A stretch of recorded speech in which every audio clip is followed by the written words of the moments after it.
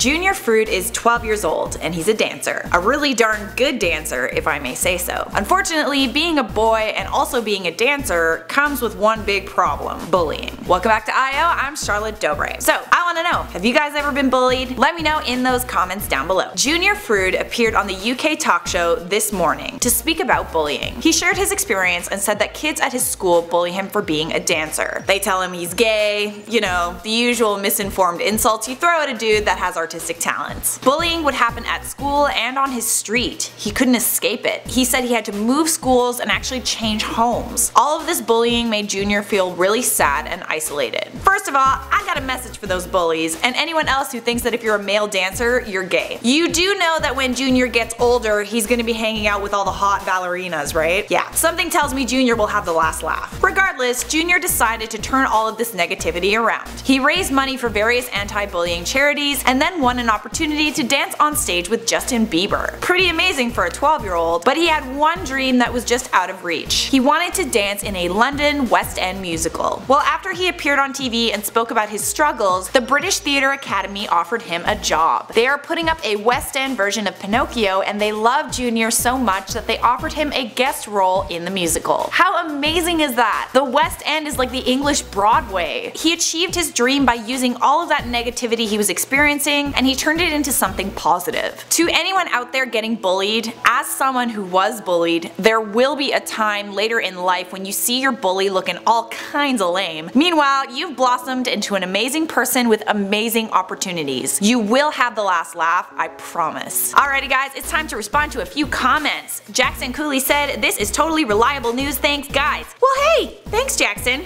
That's us, old reliable IO. 50 said, "Congrats on 900k. Holy crap! We do have 900k subs. Road to 1 million dance! It's Gansey said, "Release nudes. Only when we reach 1 million subs. And also, I need 1 million subs on my channel too." JK, I'm never gonna release nudes, but you should sub anyway. That is all for now. Thanks for watching IO. If you want to keep watching, click one of these two videos floating right over here.